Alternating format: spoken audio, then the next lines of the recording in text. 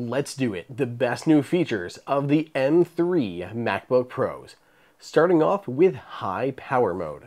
High power mode used to be relegated to the 16-inch MacBook Pros with a Max processor, but with the new M3 series, you can now enable high power mode on your 14 or your 16-inch MacBook Pro when running the M3 Max chip inside. This will help you get even better performance by turning the fans up to a whole new level. Price point. Apple has dropped the price substantially on the 14-inch MacBook Pro. Apple has gone away with the 13-inch MacBook Pro, instead introducing a new version of the 14-inch MacBook Pro that starts off with Apple's M3 processor. You get a ton of benefits compared to the old 13-inch MacBook Pro for a very similar price. Of course, there's Apple's M3 series of chips. Apple is using a new 3nm process for the M3, M3 Pro, and M3 Max. Notably, the M3 and M3 Max are showing huge gains over their prior generations. The M3 Pro starts off with a 12-core CPU and an 18-core GPU, though you could all the way max this out with a 16-core CPU on the M3 Max and get up to a 40-core GPU.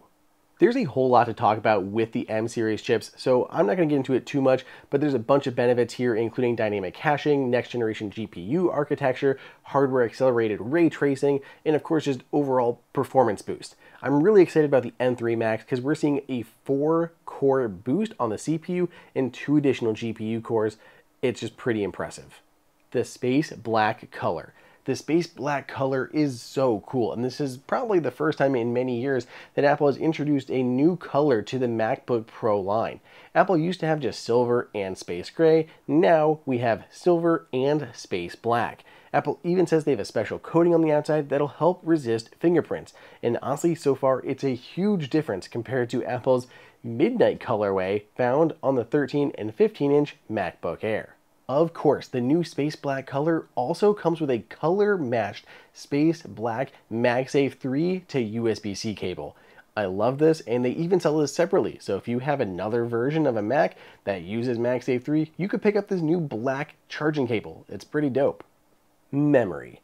Apple now has a new 128 gig option for those running the M3 Max processor and looking for a lot more memory. Apple also has boosted what it was for the M2 Pro.